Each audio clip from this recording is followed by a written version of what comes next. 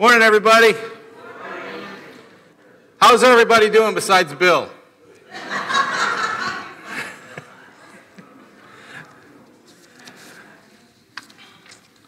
I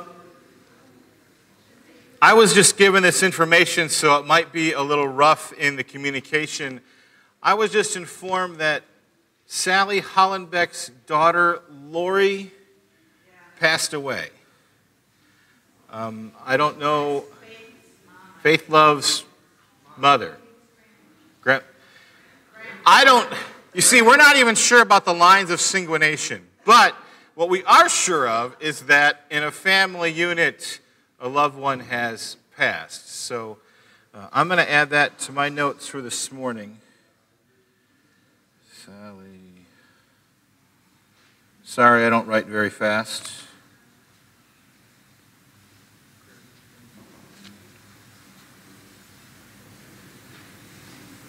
Talk about a family that's been through the ringer the last 12 months. Wow, we need to remember them and embrace them and pray for them. If you've noticed in your bulletins, we've got the blue notes there. Please take a moment and fill those out. Let us know that you're here. If you have a prayer request, fill it out on the back. Put it in the plate, and the ushers will get the prayer request for me this morning to include in our morning prayer time. Also, a little added piece, there's someone here named Al that's going to be having a birthday coming up here in a Sunday or two. When's the birthday party? It is the next Sunday? It's the 19th, next Sunday. They're wanting to do a celebration and after-church bash for Al.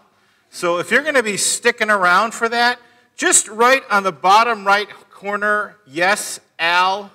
And that way we can give the family an accurate count. They asked us after we printed these up for Sunday service, we weren't able to include that. So just kind of write that you're going to be there, and we will join the family in celebrating Al's birthday, which I'll bring the paddle. Number 80? Yes. I think my arms will get tired. Anyway. We can pass it around? Okay. A different level and understanding of a loving congregation, but okay, I'll go with that. Lots of stuff going on here in the life of the church. The Women's Book Club study is going to be taking place at the Max Fields on the 14th at 7 o'clock. The book club is going to be starting up, and it's going to be at Ida Majunkin's house this week on the 17th. So if you're planning on being those, great. Would love to have you come and participate. Yo. The book study at Maxfield. That's not right. No, it's between a rock and a grace place. Okay. Everything else is right. Everything else is right. So it's a rock and a grace place. Okay, let me thank you. Rock and grace place. We'll see that gets changed. Thank you. Our mission focus for October is the World Mission Offering. This is an offering that helps support missions that are going on outside of the U.S.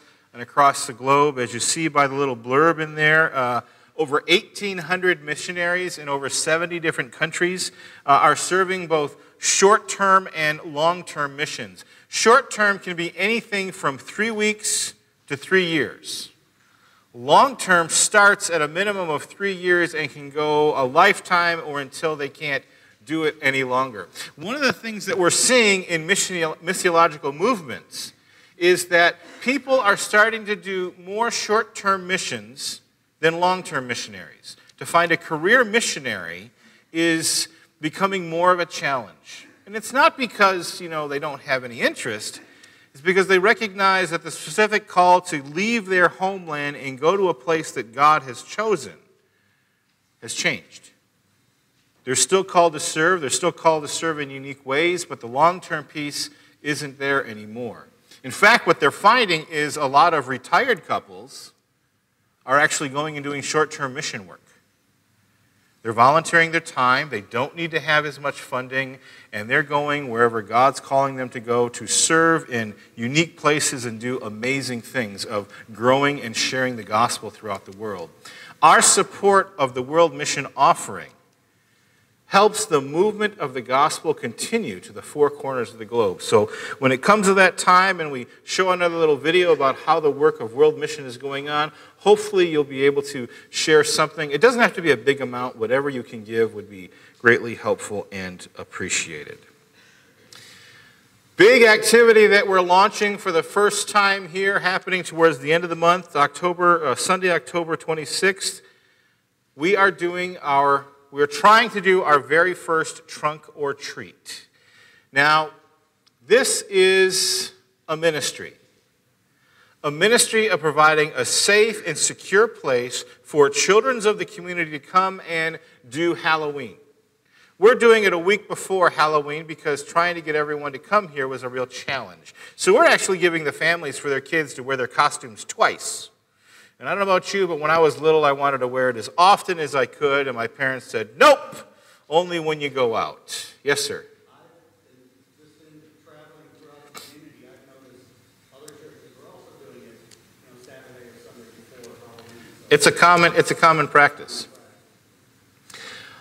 This is the first time that we're doing it. So far, I saw out on the sign-up sheet that we have 5 cars signed up. We need a minimum of 15. The reason why, if you're wondering why, does 5 cars make it worthwhile to come out? It makes us feel good that we're doing something great, but does it make the community that we're trying to serve feel like we're taking them seriously? This is not about us. This is about providing for the children and the families that are on our borders. So if you're on the fence about coming out and doing this, please make up your mind, because we cannot cancel this at the last minute. If we don't meet our quota, we cannot do it. And okay, we'll find something else. But the people on your education team have been working very hard to coordinate and put this together. And they're getting the word out to the various places that we would be in contact with kids and families. So know it's new, know it's different, know it calls us to kind of add a little something extra to our schedule, but talk about a cool way to love kids and their families.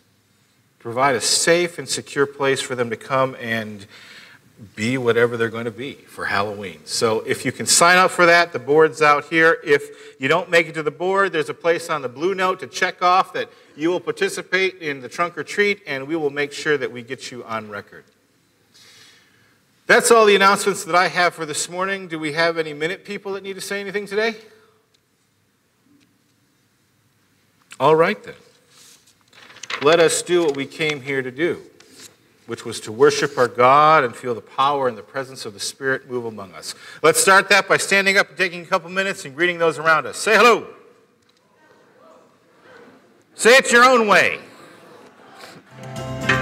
Have you ever wondered what it takes to send a missionary to a foreign country? It takes a lot of prayerful vision, planning, training, and partnering to send the right missionary for the right task to be effective in meeting a country's spiritual needs. And with your church's help, that's what international ministry does.